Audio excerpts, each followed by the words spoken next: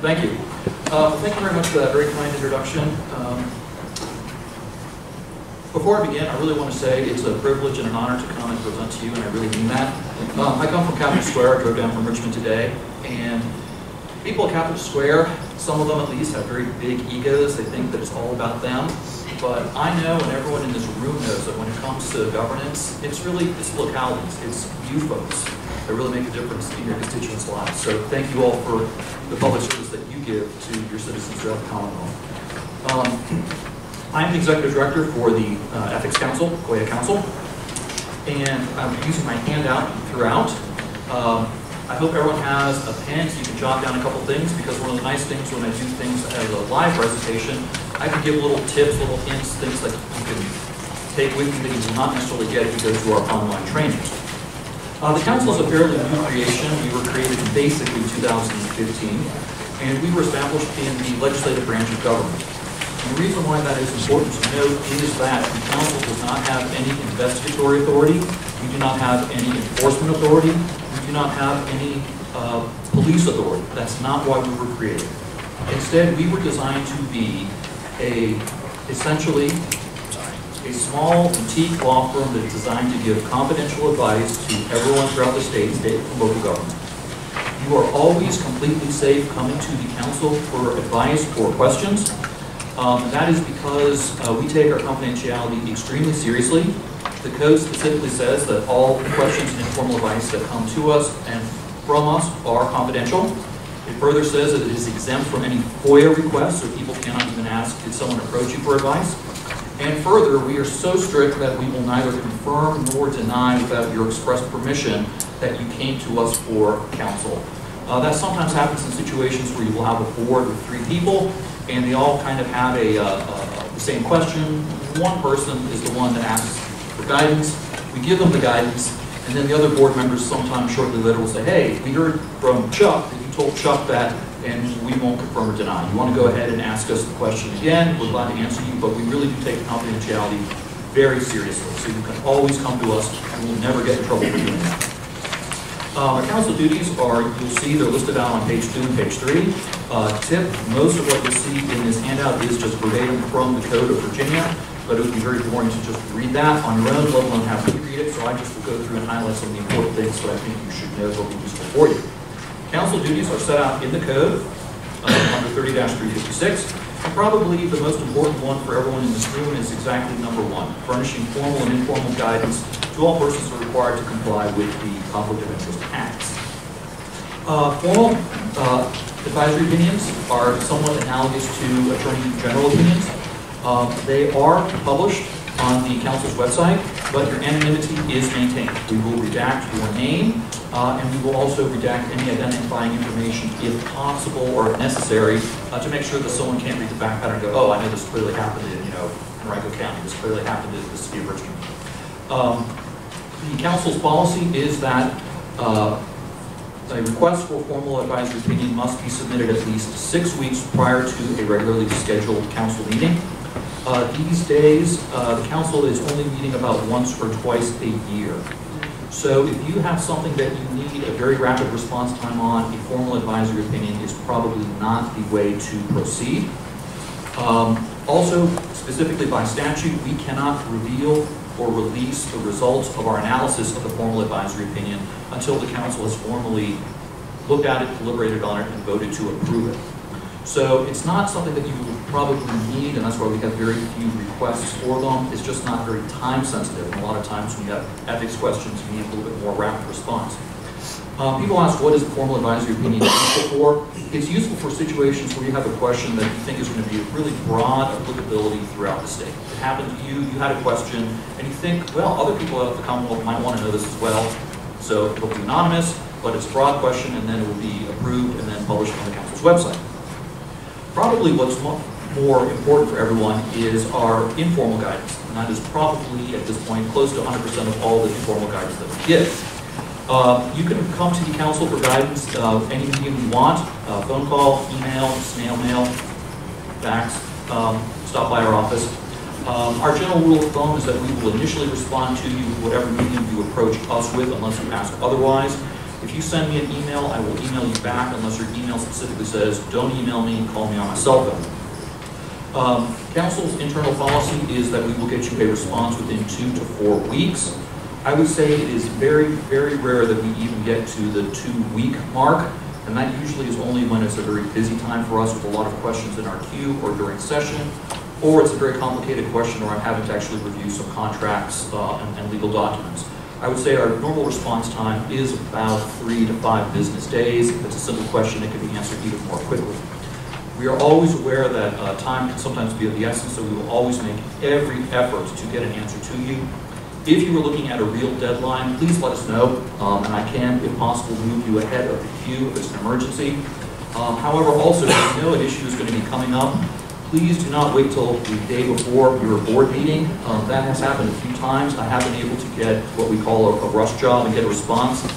I am afraid there will be some time in the future where someone will wait till the morning of a board meeting, and I just will not have time to do the research of this complicated question. So the earlier you contact us and let us know what your deadline is, the better it is for everybody, but we will always try to get you an answer within 2 to 5 business days. I've said it before, I'm going to say it again, it is completely confidential. You could never, ever get in trouble from coming to us for advice or guidance. You know, we never snitch on you, we don't squeal on you, we're not going to call the press, we're not going to call the local prosecutor. I'm an attorney, arguably any communications we have between us is an attorney-client privilege, so you can always come to us. Not only are we a safe harbor in that regard, we are also a safe harbor in terms of criminal prosecution. However, in order to qualify for the safe harbor prosecution provision which is written in the code, there are 3 things that have to apply. Number 1, your request for guidance or an opinion has to be in writing. A phone call does not count. Number 2, our reply to you must be in writing as well. Please note, emails does suffice. You can email us and email back. That will count. And then the third thing that you need is there has to be a good faith disclosure of all of the relevant facts. You're not allowed to game the system and neglect to tell me that, oh yeah, and it's my wife's company that's getting the contract. And if you neglect an important detail, obviously, no one is fooled and you're not going to get the safe harbor provisions. But if those 3 conditions are satisfied, you cannot be prosecuted in Virginia for relying upon the guidance that is provided by the council. So, turning to page 3, the other thing you will see that the council provides that may be relevant for you is take a look at number 12. Receive and review requests for approval of travel submitted by individuals required to file a statement of economic interests. Very wordy, that's a long way of saying that we review and approve travel waivers, and I'll talk about travel waivers at the very end of my presentation. I will give you a quick tip. If you think you are going to need a travel waiver, please contact the council before you go on your trip. It would be absolutely dreadful if you went on a trip that was paid for by a lobbyist or someone that has a contract with your county or your board, and then you found out that it actually did qualify and you are in the hole for however much the trip costs. So please check with us before you go on your trip. The bottom of page 3 and the top of page 4 is code section that applies to everybody in government at all levels. State and local is prohibited conduct, 2.23103. Typically in our trainings, I do not go and read all 10 things because that would be very boring. But this is important to know. I tell everybody either tonight, tomorrow, sometime this week, go ahead very quickly. Just take 2 minutes, 5 minutes. Read all 10 things about prohibited conduct. It is important to keep in the back of your mind. Even though it is extremely important in some ways, it's also the one area of COIA that we probably get the fewest questions on because in some ways it is the most obvious. If I was to boil 2.23103 down into something very, very simple, I would say, if some suspicious guy wants to give you a gift or make you a business proposition and it feels bad, don't do it. Just stay away from squirrely people. Don't take bribes. And that's precisely why we don't get a lot of questions on this issue. If anyone is asking, you probably already realize that it's something you should not be doing. The only thing I will draw your attention to is on page 3 to 4, use of confidential information. I think everybody in this room would recognize it is intrinsically bad if you got confidential information that you acquired by reason of your position. Oh, the new highway overpass is going on this parcel of land. And you went ahead and used that for your own personal benefit. Virginia law is a little bit stricter than that. Not only can you not use confidential information for your own benefit, you also can't give it to anyone else for their benefit. You You're not allowed to like call it a college buddy and go, hey, I'm not allowed to act on this myself, but buy acting stock. No, if it's confidential, it must remain confidential. You are not allowed to share it, use it, give it to anyone else for purposes until it becomes public knowledge. Now we get to something that's a little bit more tricky than squirrely conduct, and that is the subject of conflicts of interest. It's funny, the Act, its proper name is the State and Local Government Conflict of Interest Act, and then, thanks to the wonderful drafting we do up at the General Assembly, the term conflict of interest is actually not used one time throughout the entire Act, even though that's the name of the Act. Instead, the actual terminology, and that's what we're using here on forward, is personal interest. You have a personal interest in something, and then it's either going to be permissible or impermissible. Personal interest applies to two situations, contracts and transactions. But before we can get there, we need a little bit of a background. Personal interest has a specific definition which we always need to pay attention to. It's provided in 2.23101.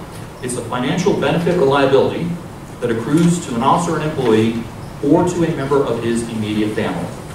Take out your pencils. Immediate family does have a definition as well. It is your spouse, whether or not they are living with you. It's always your spouse.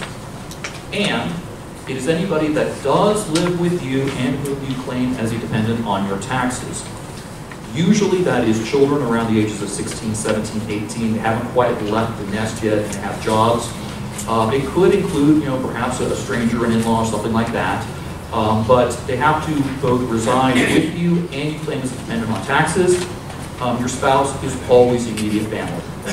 Why do we need to pay attention to immediate family? And I do have a tendency sometimes to just revert to spouse, because that's the most common immediate family that you deal with in the real world.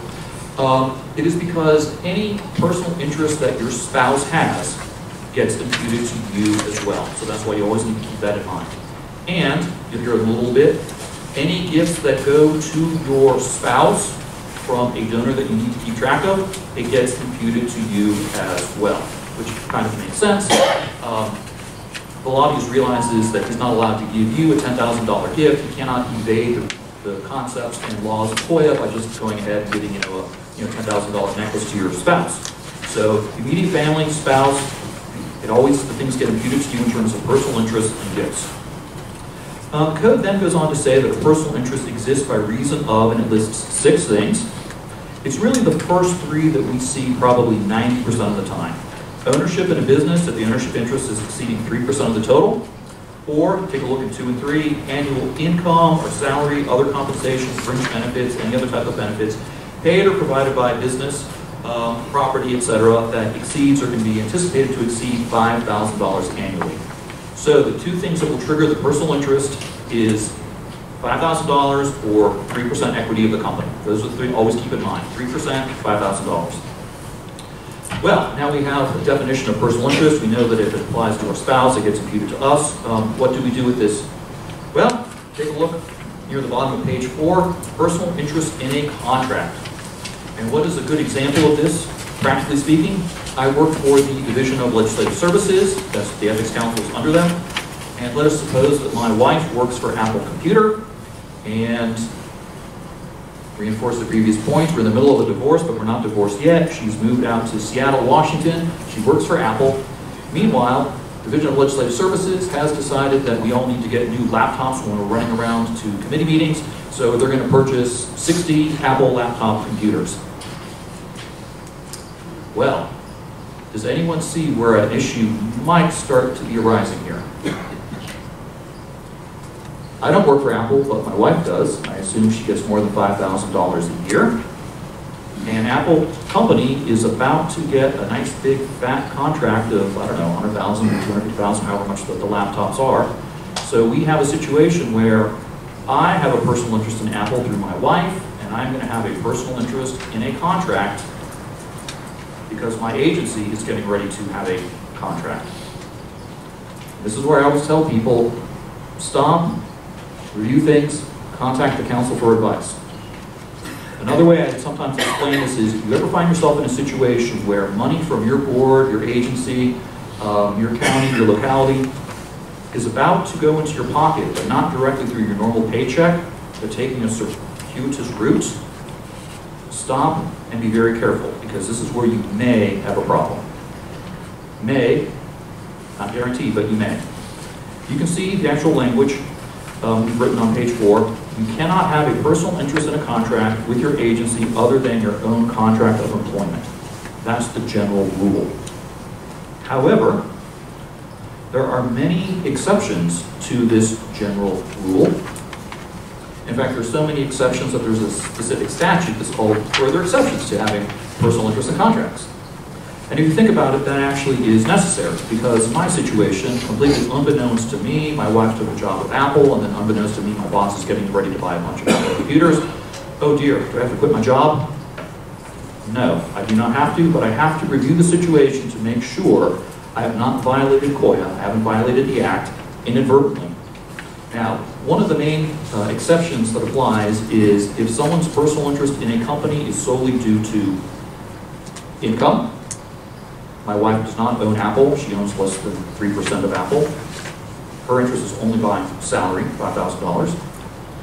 And I, the government employee, did not play any part in negotiating the contract. And my wife did not play any part in negotiating the contract. That's a valid exception. Everything's okay, the law has not been broken. And if you think about it in terms of common sense, the public is reassured that there was no funny business because there wasn't any side dealing. I was completely hands-off from the transaction, and so was my spouse. So there's any number of exceptions that can apply, but I really want everyone here to just think that's a situation. Money from my board or my agency is making a circuitous route to either my wife's pocket or my pocket or a company that we have an interest in. And at that point, please check with the council. That's what we're here for. We will review things. We'll let you know if everything is okay or if you need to take any prophylactic steps to make sure you don't inadvertently cross COIA. But that is the general concept about having a personal interest in a contract and then making sure that you don't inadvertently violate that by checking and making sure that, oh, I should not have been participating in approving that contract on my board's part or my agency's part. So personal interest in a contract, personal interest in a transaction is very, very similar. You turn page 4 to the top of page 5. Transaction is defined pretty broadly. It's any matter considered by any governmental advisory agency, whether in a committee, a subcommittee, et cetera, on which official action is taken or contemplated. So it's very broad. The general rule of thumb is, if you have a personal interest in a transaction, you will not be permitted to participate unless you qualify for an exception, just like with contracts. But I want to caution everybody, unlike with contracts, for transactions, the number of exceptions is much, much more limited. There's 3, arguably 5. And if you do not fit within one of the exceptions for a personal interest in a transaction, you cannot participate and you sort of have to withdraw from that particular matter. Let me give you an example to sort of make this clear. We found out that I don't have to quit my job just because my boss decided he wants to buy Apple computers. Let's suppose my boss comes to me and says, hey, Stewart, we want you to go ahead and design the specs for what we are looking for, because it turns out we actually are going to have to put this up for some competitive blind bidding. Go ahead and write the specs for what we need for the initial proposals. Does anyone think that I can be or will appear that I'm going to be transparent and impartial on this when I'm drafting the specs? No, I mean, just come on, folks. This just looks too awful. I mean, I can easily steer the initial requirements so that, yeah, number 1, the company must rhyme with Snapple. I mean, it's silly, but I mean, at that point, I can't be impartial. I can't be impartial, and I should not be involved in that transaction when it's involving money going to my wife's company. So that's an example where the number of exceptions for a transaction are much more limited, and you have to be much more careful if you find you're going to have a transaction that's involving property, or an entity or a company or anything that you have a personal interest in. Once again, as always, come to the council for advice. We are glad to advise you. It's confidential, and we will let you know whether you can participate or not. The last thing I will say about this is the key thing. Regardless of whether this personal interest in a transaction is permissible or it's impermissible, regardless of whether you're going to be able to go forward and join in debate and discussion and vote, or whether you can't, either way, you will have to make a public declaration of your personal interest. If you're allowed to proceed, you can say, I have a personal interest in this matter, Mr. Chairman, because actually the piece of property that you're talking about changing the zoning for, I have a 50% interest in. However, I do qualify for the exception to participate under B3. On the other side, you go, well, no exception applies, Mr. Chairman. I will not be participating in this transaction. Once again, if you have any questions about this, always feel free to come to us. We're glad to help you out and let you know whether you can proceed with the transaction or not. Thank you for bearing with me for some of the less interesting stuff about personal interest. We now get to some of the more interesting stuff, which is gifts. Everyone likes to talk about gifts, but I take it pretty much everyone in this room has to file a statement of economic interests. Everyone's local elected. I'm in the same boat with you as well. I file every year. And so for gifts, the main thing I think everyone really wants to know is, can I accept it? Do I have to report it? A better way to sort of think of that question is not 2 ways, but 3 ways. Is it a gift? Does it count towards the $100 gift gap? Do I have to report it on a statement of economic interest? So I'm going to address all 3 of those things in order. Remember, always in the background, the one thing you need to know is who is giving it to you, what is it, and what is its value. Those are the factual questions. General Assembly members in particular, or I should say their legislative aides, are notorious for calling me up and saying, hey, Delegate so-and-so just got NASCAR tickets. Can he accept them? Can he go? And I always say, I don't know. Who is giving the delegate the tickets? And then the aide says, oh, no. And I go, well, I'll know other. There's 2 of us that do not know. I cannot even begin to advise you as to whether it's proper to accept those tickets or not. We have to know who is it that's actually giving you the gift. What is it? I stress the what part because you're going to hear from this point forward, I'll repeat a couple times, offers to have entities pay for travel for conferences and trips in your official business have heightened reporting requirements, and then the value. So we need to know who is it, what's the value. Going back to the legal questions, in fact, is it a gift? You can see on page 5 the definition of a gift right out of 2.2-3101, and it's everything. It's any gratuity, favor, discount, entertainment, hospitality, loan, forbearance, everything under the sun. Everything essentially has a value. The only things that we have opined with guidance are basically hugs and junk mail, but everything else will always have value. I stress this because a lot of times the people that want to give you gifts will also reassure you incorrectly that you can accept it or you don't have to report it. And are you going to trust the person that's trying to give it, or will you come and trust us who are neutral and will steer you right? Just a word of warning. Sometimes we have heard lobbyists say, oh, it was free. I got these for free, so I'm just passing it on to you, so it's free. It's not a gift. That is absolutely an erroneous conclusion. The lobbyists may have received it for free, but somewhere along the line, someone paid for those NASCAR tickets. So always assume that something has value and it is a gift. Now, the General Assembly has realized that there's sometimes you just have to sort of accept things. It's part of being in the jobs and positions we're in. So they have made a list of 16 exceptions to what is a gift for purposes of FOIA, for purposes of the Act. I've listed them all on page 5, going on to page 6. I heard a little laughter. Yes, it's correct. The General Assembly themselves, they like to get their swag. So it's amazing how every 2 to 3 years another item gets added onto the list. But we have 16 things that do not count as a gift. I'm going to highlight just a few of the main ones that you were likely to encounter. Number 5, any gift that's related to your private profession or occupation or volunteer service or that of your immediate family or your spouse. If a gift is coming to you truly because of your private job, and it's not a violation of 2.2-3103 as I talked about earlier, you can always accept it. It's not viewed as a gift. You can accept it. You do not have to report it. 6 and 7 kind of combine. Food or beverages that are consumed while you're attending an event at which you are performing official duties. And then number 7, food, beverages, and the registration or attendance fees that get waived if you go and are a featured speaker, presenter, or lecturer. For number 7, it's not just you were invited to attend, you actually are a speaker, presenter, or lecturer. When you're there, obviously it would be kind of rude of the hosts to say, hey, you're coming and presenting for an hour, oh, and you're also going to have to pay $100 to enter the exhibit hall. So you can accept the free entry. You can go to the other courses that are offered at the conference. You can always eat the food and beverages that are offered throughout the course of the conference and the meeting. It's not a gift. You may have to report this. Please note for number 7, take out your pencils. It's talking about food, beverages, and attendance fees. It's not talking about travel. It's not talking about lodging. That's not covered in the exception, and that is precisely why at the end of my presentation you'll hear me talk about travel waivers. You may need to get a travel waiver if whoever is inviting you as a speaker is also going to pay for lodging and travel. Number 11 is related to travel on page 6. Travel paid for or provided by the government of the United States, any territories, any state, any political public in the state.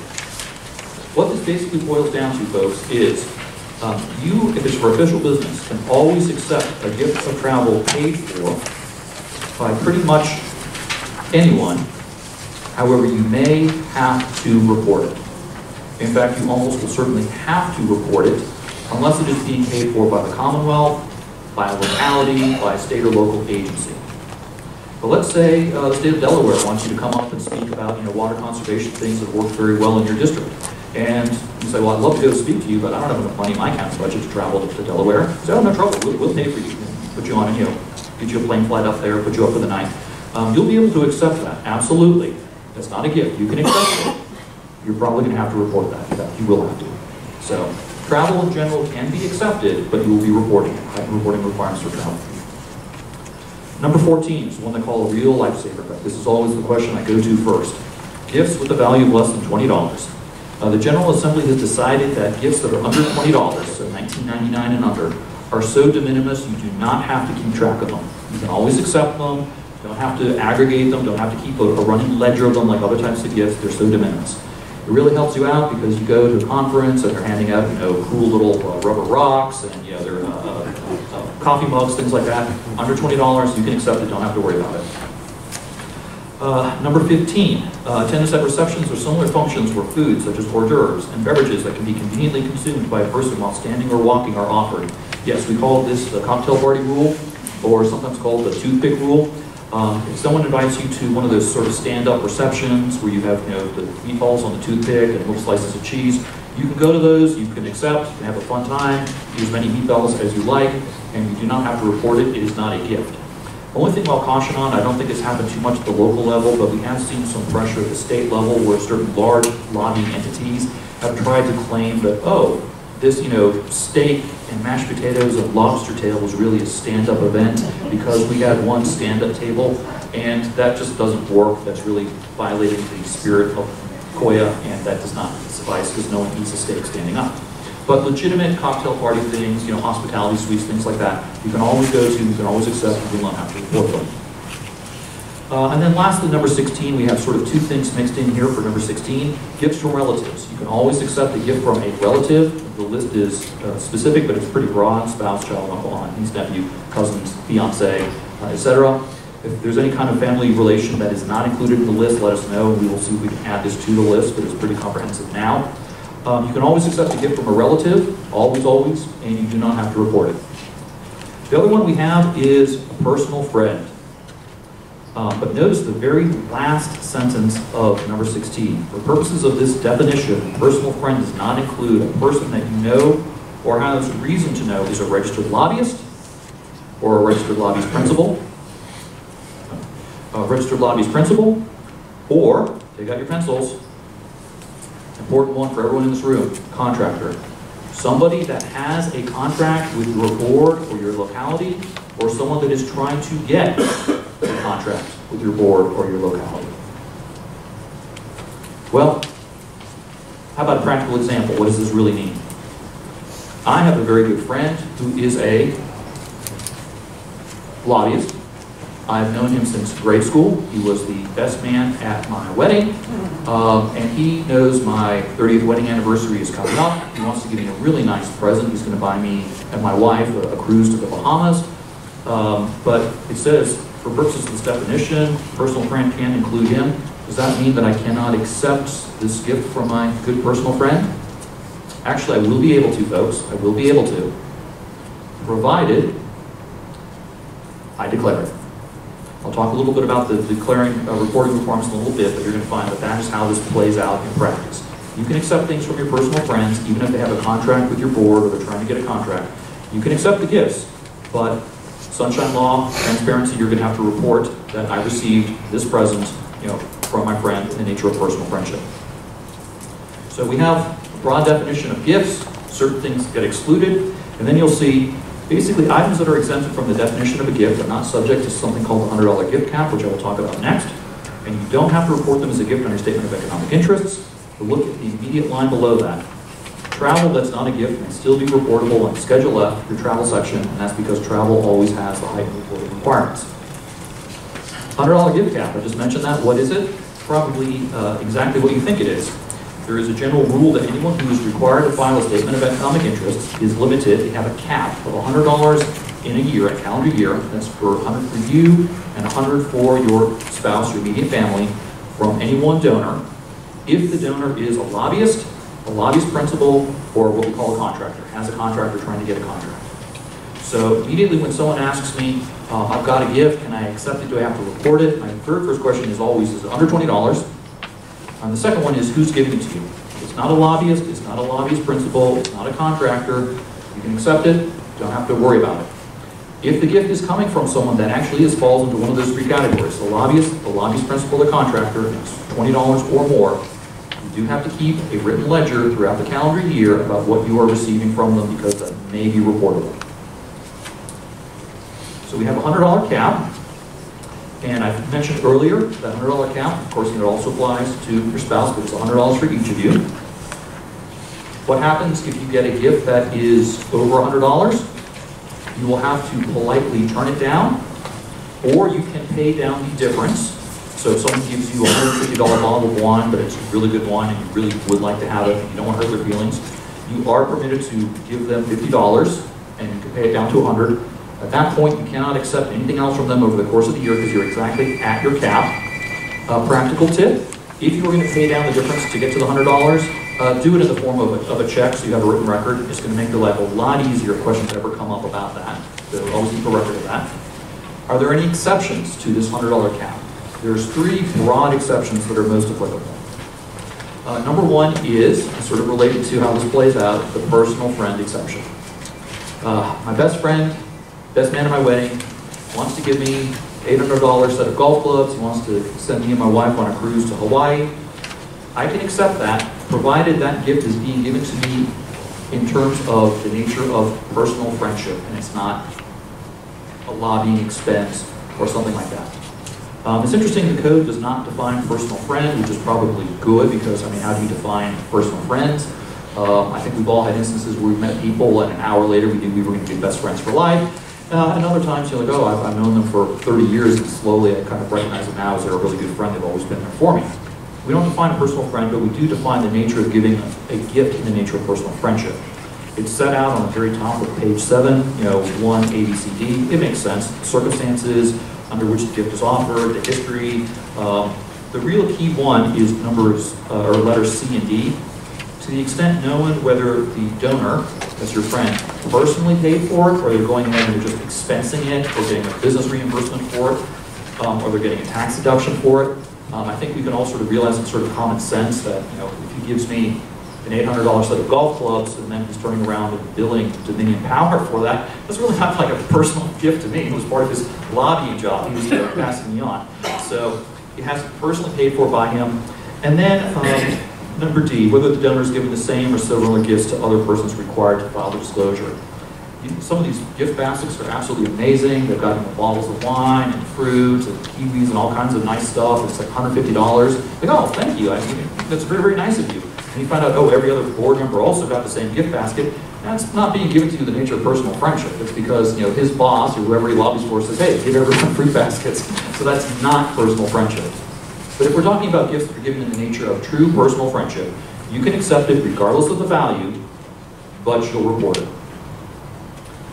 Exception number 2 is called the widely attended event exception. I'm sure every one of you has heard this phrase. I want to caution everybody to be very, very careful. There is a horrible tendency for a lot of people, lobbyists and contractors, to try to give tickets to expensive events and reassure you, oh, don't worry, it's a widely attended event. And one of my real fears looking forward down the road is someone is going to accept some really expensive tickets, like, I don't know, $1,000 tickets for something.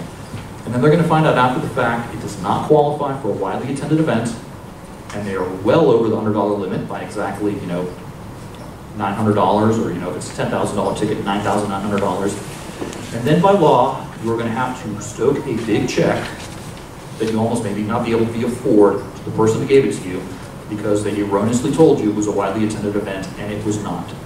So I want to preface what I'm about to say with, if you have any questions about the event that you're going to, if it's a widely attended event, check with us first. We will review it and let you know whether in fact it is a widely attended event or not. For something to be a widely attended event, 2 conditions have to apply.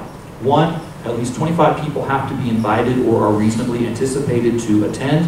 That makes sense. I would love to hear someone try to argue that you invited 5 board members to a $1,000 dinner at Morton's and that was widely attended. No, that was 5 people. It's 25 people. Don't have to all show up, but at least anticipated to attend and invited. So 25. Here's the part where it gets a little more complicated. The event must be open to individuals who are all members of a public, civic, charitable, or professional organization. They're from a particular industry or profession, or they all represent persons interested in a particular issue. So an example I'd like to use is every year the Red Cross does an incredible black tie fundraising ball up in Washington, D.C. It's really nice. I think it's like $500 a ticket. You were given a ticket to attend. That probably counts as a widely attended event. There's going to be more than 25 people there, and it's all open to people that are from one particular charitable or professional organization. Someone just gives you tickets to the Super Bowl. You are not allowed to claim, and the General Assembly made this very clear 2 years ago, you can't say, oh, everyone at the stadium has a common interest, we all like football. That will not suffice. So if you have any questions about this, whether it's satisfying that second prong, please contact the council. It's better to find out ahead of time than to be stuck afterwards having to stoke a check. Already this has happened 3 times that I'm aware of in Virginia. Fortunately, the amounts were small. People had to stoke a check for $200 and $100 respectively.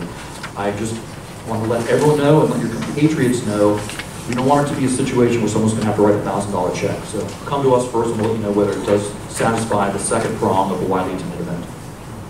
And then the third exception for a $100 cap is travel that's approved via a travel waiver.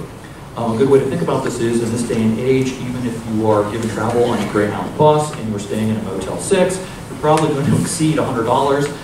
Your trip is being paid for by a lobbyist principal, or a contractor. And it's totally legitimate. You know, the ABA wants you to go and present in Chicago. The plane fare there and hotel is well over 100. Can you go? You'll be able to go, but because it's being paid for by, in that case, a lobbyist, you need to get a travel waiver from the council first. If you get the travel waiver, you don't have to worry about the $100 gift cap.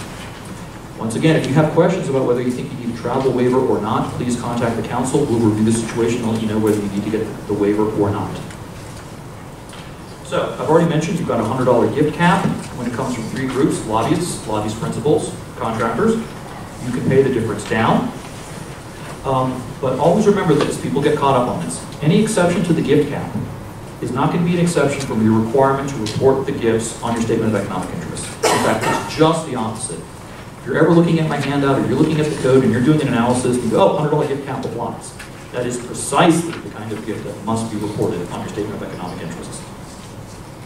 So we talked about $100 gift cap, we talked about the nature of gifts, reporting gifts. The general rule is you have to report any gift valued over $50 or any combination of gifts aggregated over $50 that you receive from any one lobbyist principal, or contractor over the course of a calendar year. It's $50 that triggers the reporting amount. If you get a $25 lunch and then you get a $20 lunch, you don't have to report either lunch because you were under $50. You get 2 $25 lunches and a $30 gift basket, now you're reporting everything. You're reporting the lunches and the gift basket because combined they are all over $50. So that's why when you receive gifts that are more than $20 from a lobbyist principal, or a contractor, you need to keep kind of a ledger going throughout the course of the year to see if you hit that $50 mark. And alternatively, have you hit the $100 mark. So, people sometimes ask, what happens if I get a gift and I really don't want to accept it? I don't like reporting requirements, or it's too tricky for me. There's nothing in the law that says you have to accept everything that is given to you. You're obviously, well, that's the whole definition of a gift. It's voluntarily given. You can say no, thank you. You can return it to the person if it was sent to you by mail or it was dropped off at your office. I've done that with a book myself that I didn't really want, and it was over $20. You are also allowed to pay the full market value of the item, and that is no longer viewed as a gift. Hopefully this will not happen to anyone in the room. Occasionally we have had lobbyists try to play games where they say, oh, this $80 coffee table was really only $22. double check it. If you have any questions, come to us, because if we review this and we put it in writing, then you are guaranteed to be immune from any questions, because we looked at that as well. It doesn't happen too often, but so when you're going to pay the value, it has to be the true fair market value of the gift. But if you pay it off, you have to receive the gift. And then the last thing you are allowed to do is you can donate your gift to a charity. The charity does have to be a legitimate 401c3 or equivalent charity. Your secretary does not count as a charity, even though it would be very nice to give her the gift basket. The garbage can does not count as a charity. That also does not count. It has to be a true legitimate charity, but you can donate your gift that you don't want to the charity. You are not allowed then to take a tax deduction for giving that gift, because then you'd still be getting some kind of a value from the gift that you're supposedly not accepting. So no tax deduction, you have to donate it. And then practical tip, keep very good records on this one as well. You want to have very good written documentation in case questions ever came up that you in fact did donate the gift that you did not want to a charity. Reporting of gifts. What do you report your gifts on? You report them on your statement of economic interest. We come near the end on page 7. They're always filed, at the first day of office, and then regularly every month in the month of January annually. That's where you report your gifts on the statement of economic interest. Who are you filing your statement of economic interest with? I think everybody knows, but you will be filing it with your local clerk. So everyone here is local official, correct? State officials file with the council, local officials will file with your local clerk. Any constitutional officers in here? Constitutional officers do file online and you do file with them. So you'll see on the top of page 8, when you file annually every February 1, if the deadline falls on a weekend or a state holiday, it automatically gets moved to the next business day. I believe in 2020, February 1, I believe is a Saturday, so everyone gets 2 extra days. It will be moved to Monday. Practical word of advice, because I see it happen all too often. Don't wait till the last day. Do not wait till the last day, because if something goes wrong and you miss the deadline is strict, and then you will be late. Okay, and if you are late, you can see next item down on page 8. There is a $250 penalty for filing late. The $250 is aggravating, I am sure, but that is not the real teeth of this, and I think everyone in this room knows what I'm talking about. No, the real teeth of this is a public record. Everybody will now know that you could not meet the filing deadline if you filed it late, even though you had a whole month to do it in. So, if for some reason you are not going to be able to file on time, you are allowed to request a deadline extension from the council. The council has 5 business days to reply to your request, and if we need additional information, we get 5 business days in response to that as well. But please be advised that under the code, the reasons for a deadline extension are limited, and they're limited to very severe things. I mean, we listed them on page 8. The death of a relative.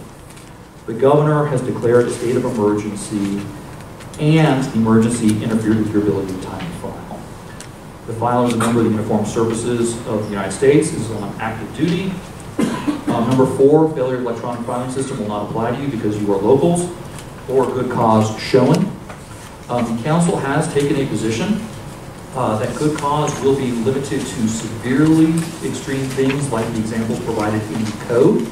So hospitalization, yes. Spouse in the hospital, yes. Diagnosed with cancer, yes. I'm going on vacation, no. I forgot, no. I was too busy, no. And the all-time worst one, you sent the reminder to me, not to my secretary. You should have sent it to her because she does it. No. Come on, folks. We're all adults. We've got a month to get it done. We can ask for an extension if we need it.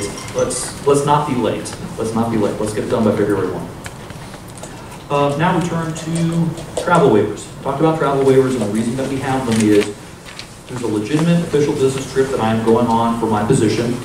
I need to go to a conference to educate myself. I'm going to an important conference because it's my turn around the country to be presenting, something like that. My trip is being paid for by a lobbyist principal, a contractor. It's being paid for by the ABA. It's being paid for by VACo. It's being paid for by some entity like that. It's perfectly acceptable to go. I mean, we want our public officials to participate in conferences, learn, trade notes, helps us do a better job at home. but you're over the $100 limit from one of those three groups, either the contractor, lobbyist principal, or lobbyist, you get a travel waiver from the council.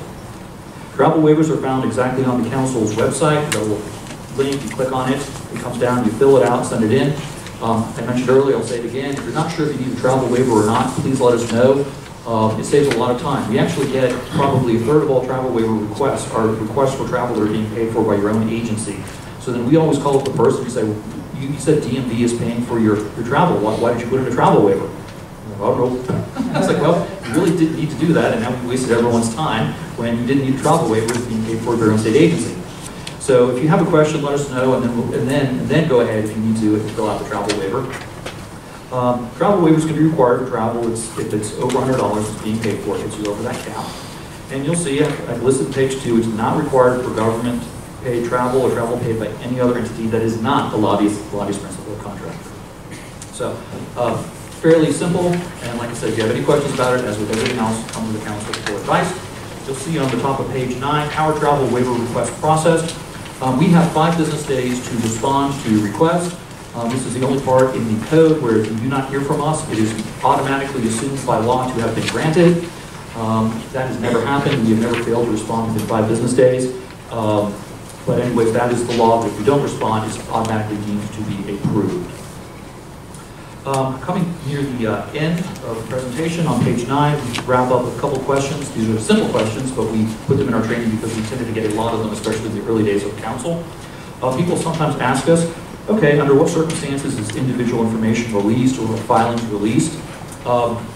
These are public documents, folks. I mean, that's the whole purpose of these things, is reassuring the public, transparency and sunshine, that these are the companies I have personal interest in. This is property that I may have in the county, generally speaking. I mean, that's the whole point. These are supposed to be public documents. They're not supposed to be hidden. So they will always be available or accessible. Your clerk is supposed to treat them as a public document, and everybody has the right to come on in and take a look at them. It is for, in fact, this very reason that you'll see a little bit further down, but I'll state it now. The documents will have redacted from them. Your clerk is required to redact any residential address, any personal telephone number, or your actual signature. So those 3 things will be redacted. There's only one place on the entire form where you would put potentially a real street address, and that's on the very first page, right next to your name. It asks you for your business address.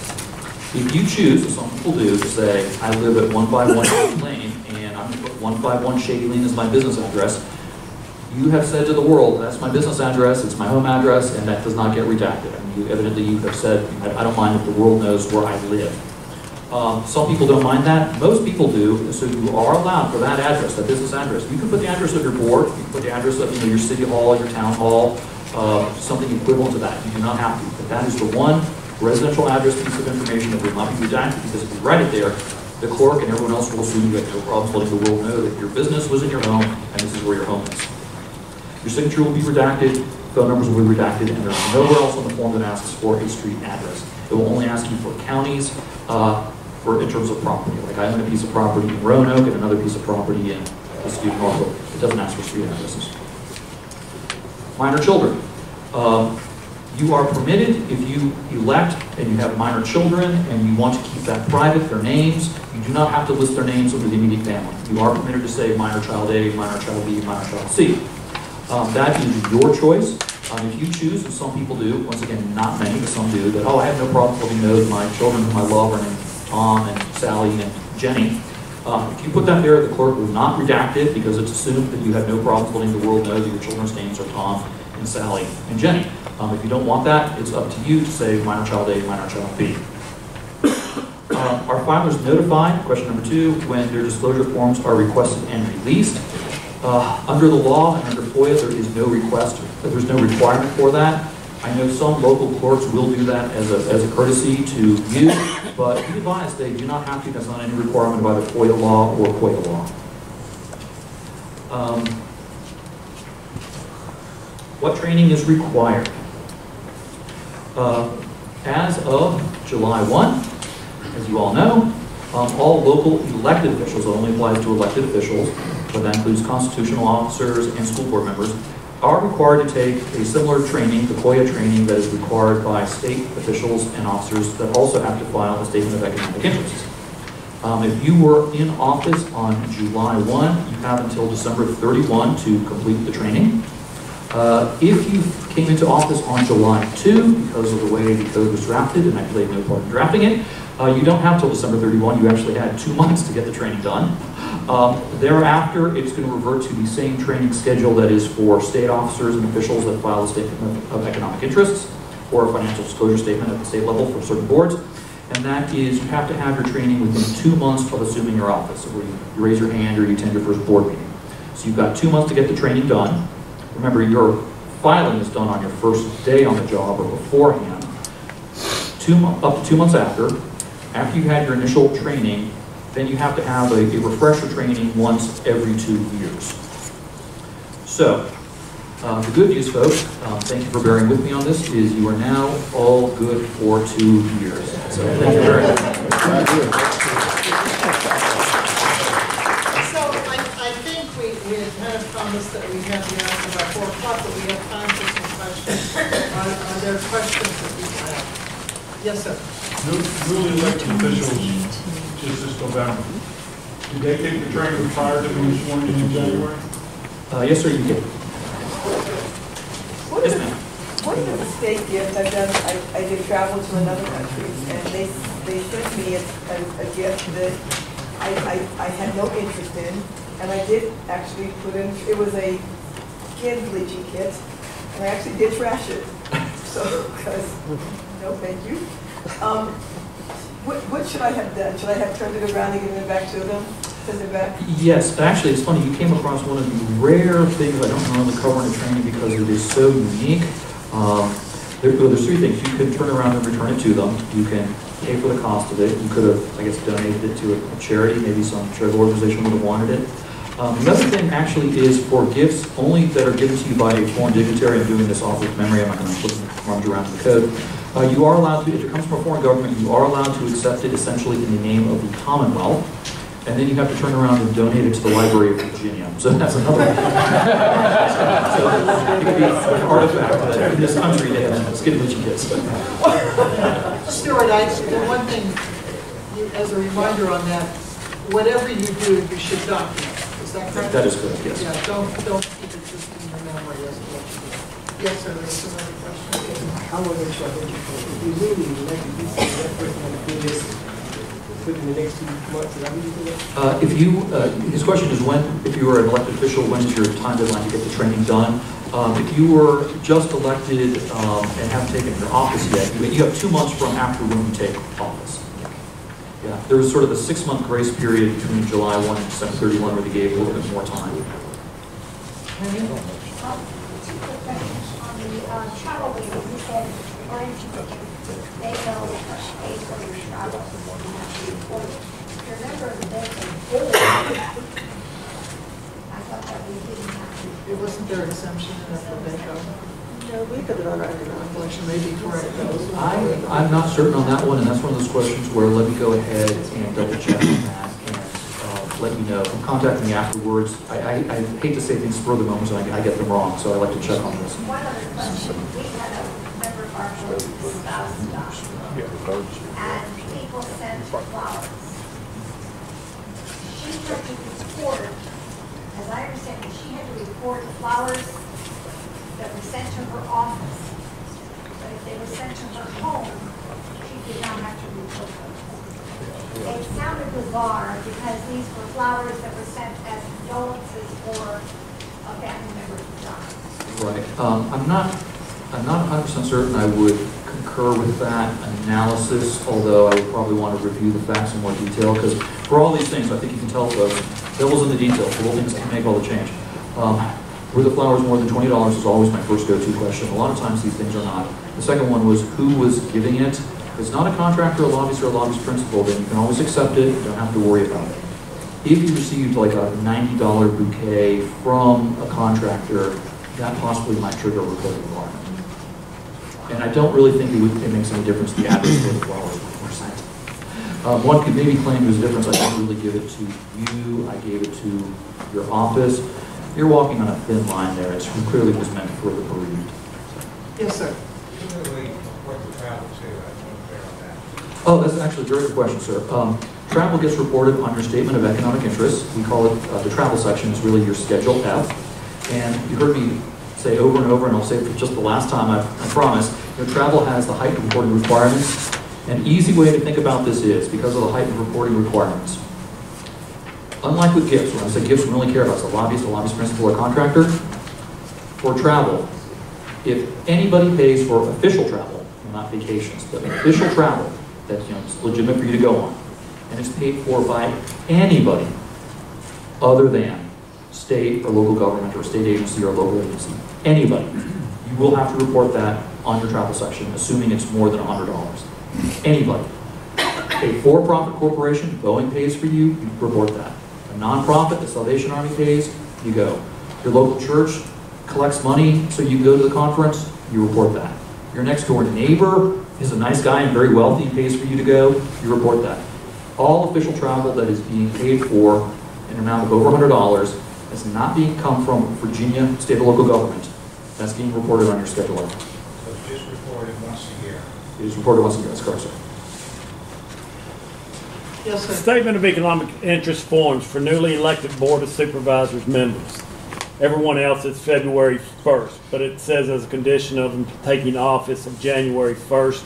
The new forms are not out. Do they wait for the new forms to come out? And I don't know if they'll be, it says they'll be out 30 days prior, which could be January 1st. Do they use the forms that are there now and have those in prior to January 1st? The question, the gentleman's question is when he's getting ready to take office, is this a situation where you're actually going to be taking your oath of office and beginning positions in the month of January or in December? End of December, be taking the oath of office prior to starting January 1st. The clerk should be giving you and is supposed to give you the 2019 form. For those, the one time where you sort of get caught in a bind is you filed once for elections, but that's completely separate from COIA council and your local clerks. That's just a requirement of filing to run for the election. Then your first day in office is going to be in December, so you have to file December on or before. And then in January, make a photocopy of everything. You're going to be handwriting it all again. January, you've got to do your annual filing. Unfortunately, it's month to month, back to back, but that's the way it is. The only people who are exempt from sort of combining your first day in office and your annual is if you take office in the month of January. So the clerk should be giving you your 2019 form, and then they'll be giving you your 2020 after January 1. So if you're taking office January 1st or later, Then you only file once, that's correct. Sworn in or take office? We have been formally advised it's when you actually take your oath of office, that is when you begin. Yeah. Because arguably, if you haven't taken the oath of office, arguably you're not really in that position. But the term doesn't start till January 1st. The term of office. If the term of office begin, if you took your oath like on December 30th for the term beginning, yeah, then it's when your office actually begins. That is correct. Yeah. We actually have had some situations where people took the oath of office and began actually working on like December 14th. And all right, that's valid, but then you have to do a December filing and a January filing. Yes, ma'am. So if your county is a member of the Chamber of Commerce,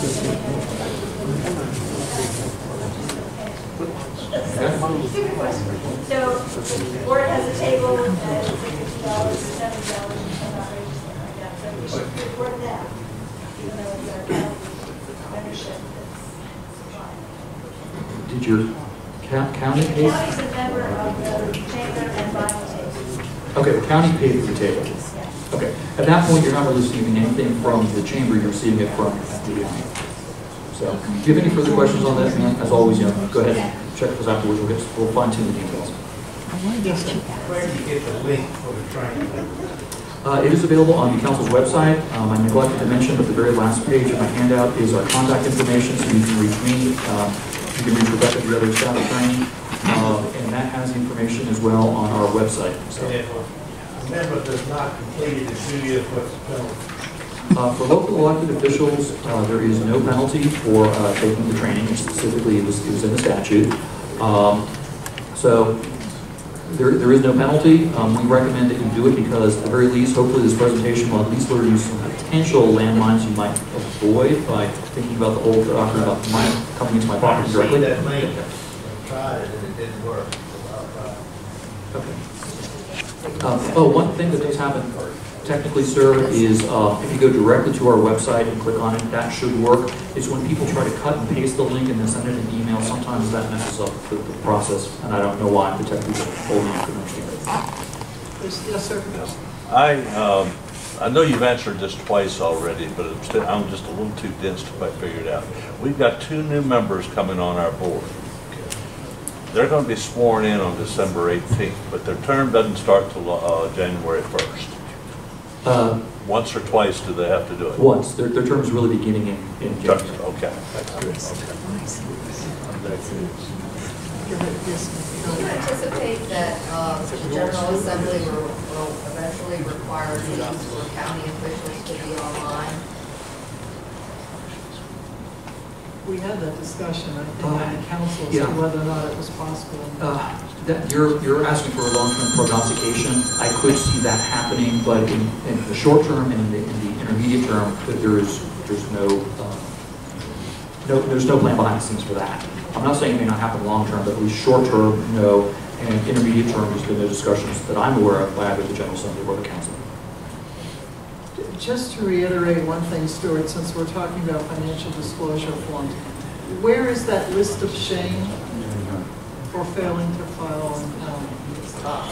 Well, the list of shame is not an official one that is on our website.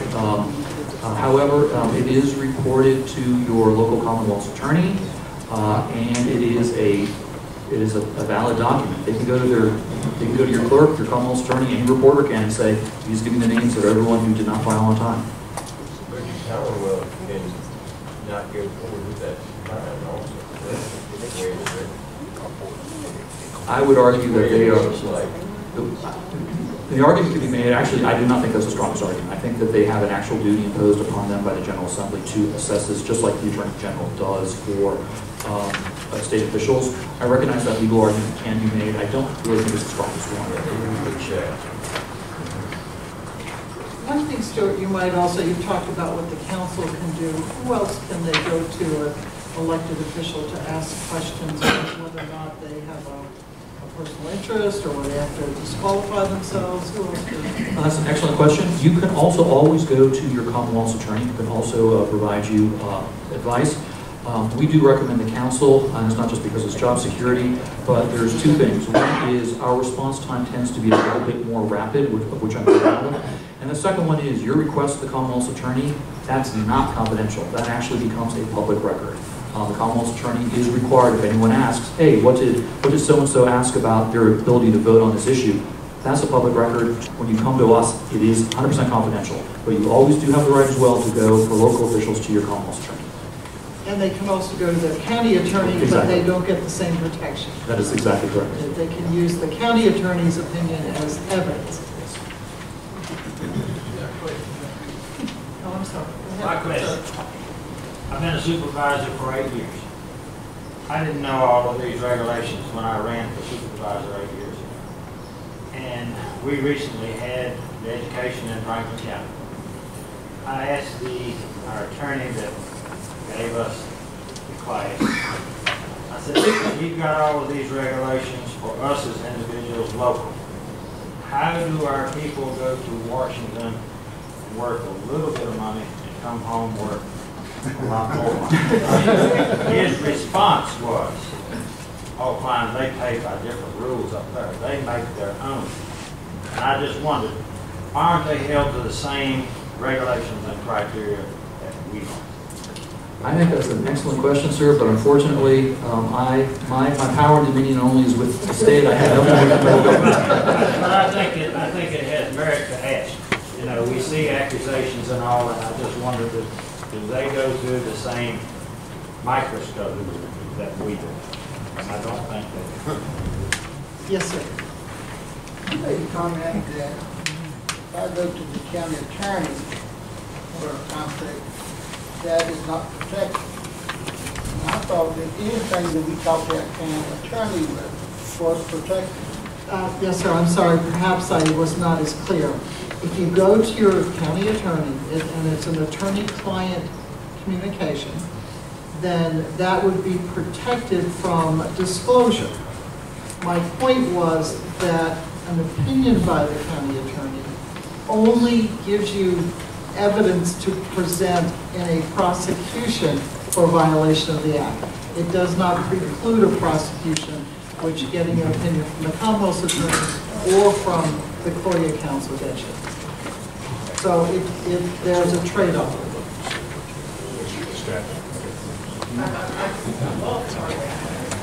It's the written opinion or the verbal from the county attorney can be used as evidence that you were not acting willfully in violation of the act in a prosecution. But the ideal situation is to never get prosecuted at all. And so if you get that opinion from a Commonwealth's attorney, you can't be prosecuted.